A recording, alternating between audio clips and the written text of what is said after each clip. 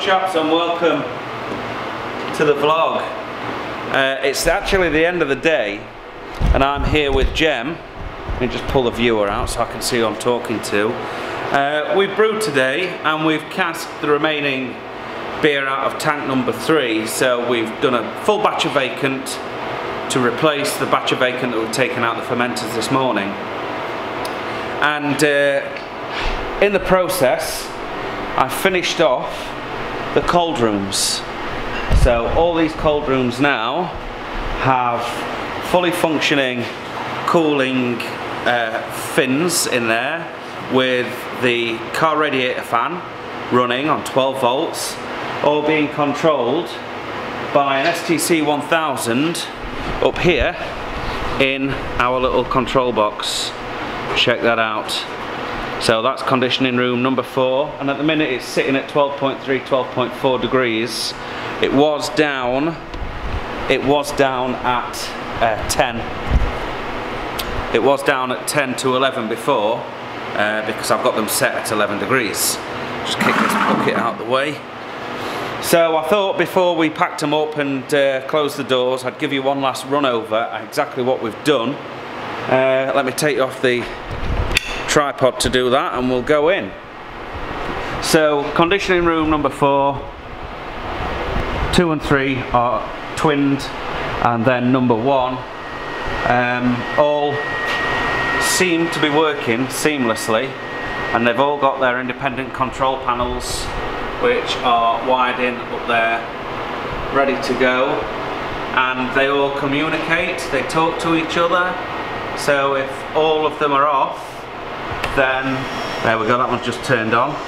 If all of them are off, then the recirculation pump in the glycol bath turns off. It's operating at 11 degrees over there without any glycol in the tank, so we can go colder if needs be. There's no glycol in the reservoir on the bottom, no glycol in the reservoir at the top, and we've set it to 1 degree down there. We've got the 12 volt power supply. He's sat here, he's handling this well. I've tested it, it's drawing 1.4 amps on 240. I don't know what that equates to on the output, but the cable that's supplying the fans is warm, but not increasingly. It's just warm to the touch, if you know what I mean. So that might not be heavy enough. It is running 3 fans after all at 12 volts, so the ampage is quite high. So that cable runs across all the way around here to conditioning room number 1 control panel. We've got the on and off switch for the fan. I did buy some rheostats, but I don't think I need them. I've actually turned the voltage up to 12 volts, 12 and a half. And they all seem to be running quite fine. It's not really blowing, listen, it's not really blowing its head off. Yeah, so the cable comes in there anyway, as I was saying. Here's the supply for the 12 volts, and then it jumps back out. Everything's all in series. It comes across to here as well, and then across to number 4. Inside the cold room we need to insulate the pipework at the back. At the moment there doesn't seem to be any condensation forming on the cooling panels, but I imagine when we use glycol and we drop the temperature in the glycol bath a little bit, we will have to use some type of condensation drip tray. That's not a problem though. It doesn't look like it's going to fill up very quickly even if we do put one in there. So what I'm tasked with doing now is pulling all the beer out, sweeping all my mess out of the chambers, and then restacking the beer that we've taken out today as well. Make sure that's at the back so we've got proper stock rotation with it, and then putting everything back in and writing on the chalkboards exactly what's in each tank, in each cold room, or conditioning room as we've now called them. So I'm going to go ahead and do that, and then we're going to come back in a moment and we're going to talk about the beer that we're going to be brewing tomorrow. It's going to be Harrison's Brewery Stout, which is a version of the Indolent Philosopher that we brewed at IVB, but the alcohol content is reduced drastically down to 4.3 instead of 5.3, but the basics are pretty much the same. So stick around, I'm going to talk to you about the recipe for this beer, and then if you go across to the Patreon page, there'll be a Beersmith and a PDF file there for you to have a look at and maybe brew yourself if you're so inclined. So much faster than more. So much faster than more. Little girls run faster than more.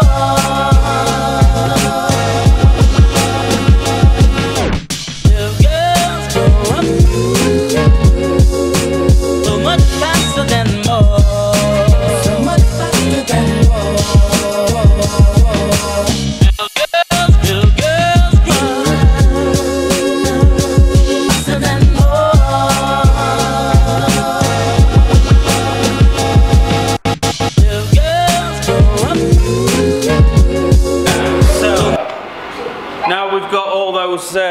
Cold rooms loaded up.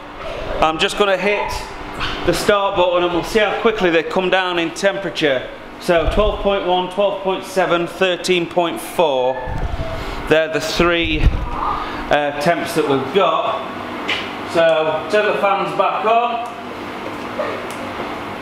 and fingers crossed the temp should start to dip. So I'm going to go and get the recipe for you guys, and we'll talk about this stout before we sign off for the day. Right, we've got the recipe.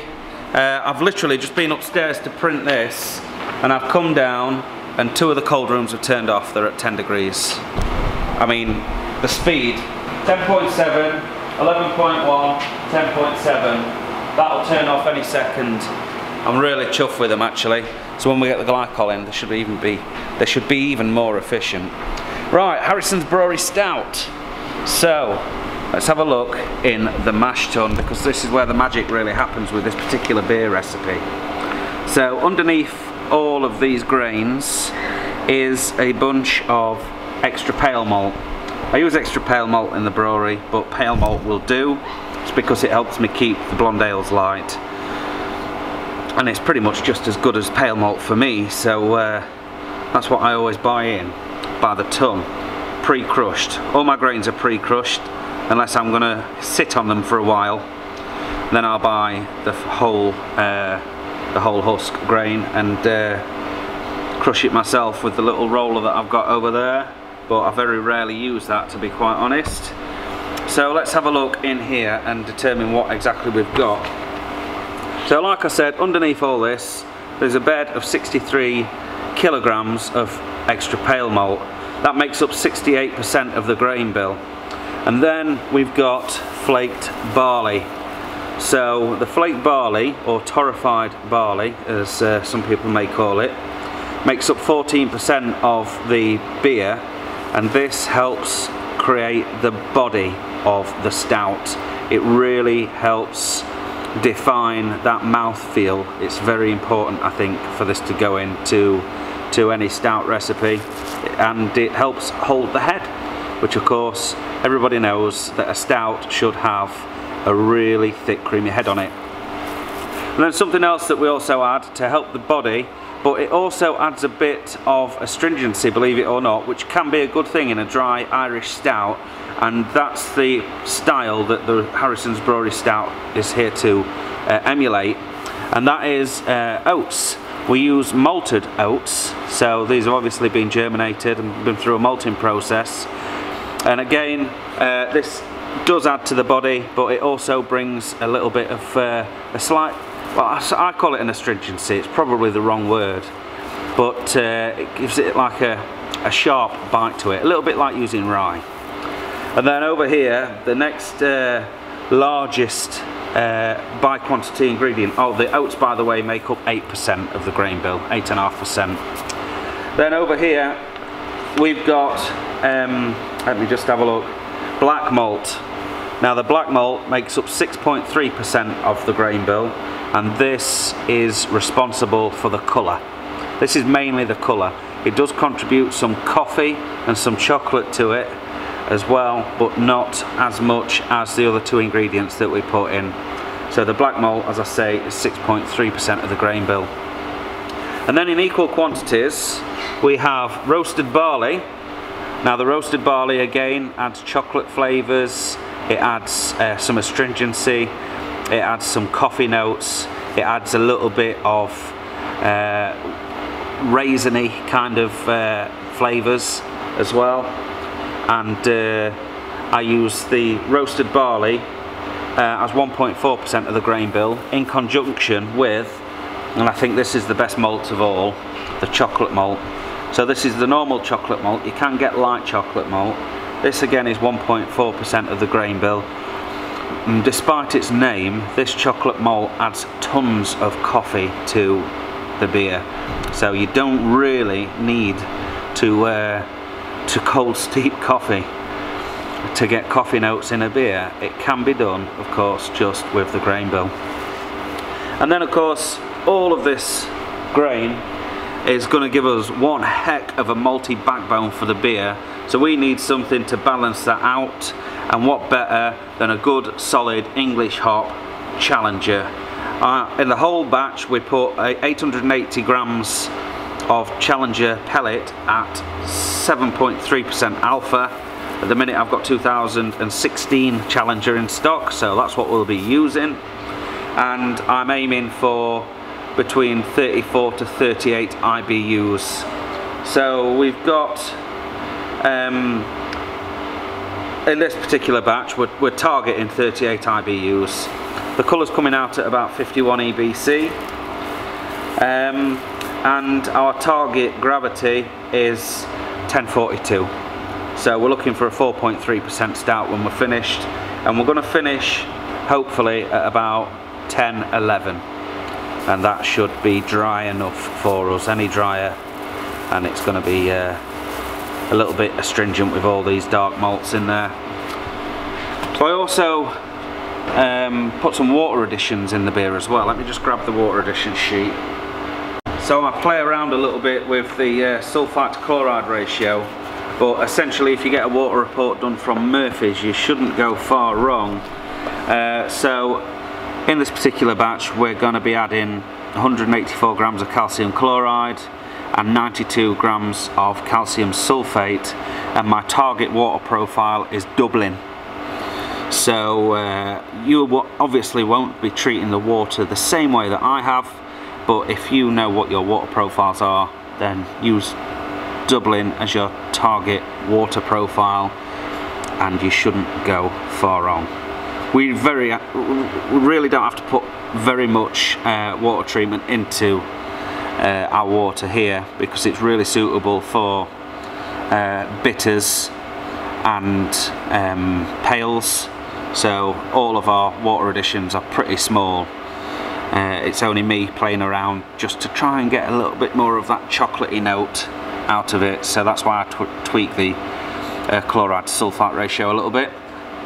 Taught to me by none other than Mr. Tony Yates.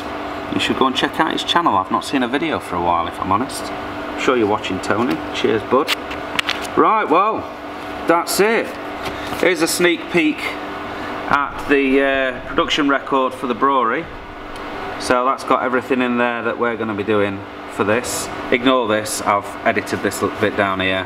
That's the money shot right there. The Challenger's obviously in for 60 minutes, and we're fermenting on Nottingham Ale.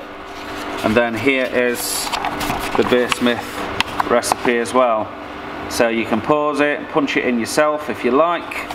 But fail that, guys, shoot across to my Patreon page. The link is directly below this video, and if you're kind enough to support the channel by just $1 or $2 a month, then all the recipes on there are available on PDF and BSMX file, I think that's correct. Basically a Beersmith file. So if you don't use Beersmith, then of course you can just grab hold of the PDF and copy things down manually. Right, that's it. I'm going to rack off for the day.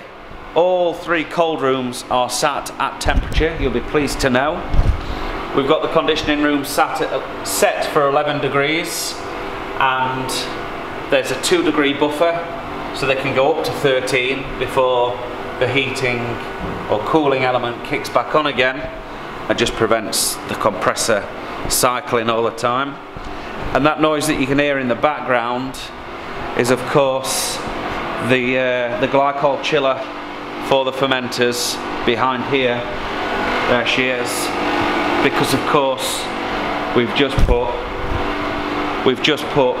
a new vacant into FV2. If I can point the camera in the right direction. Right, there we go. I'm tired, my arms are tired.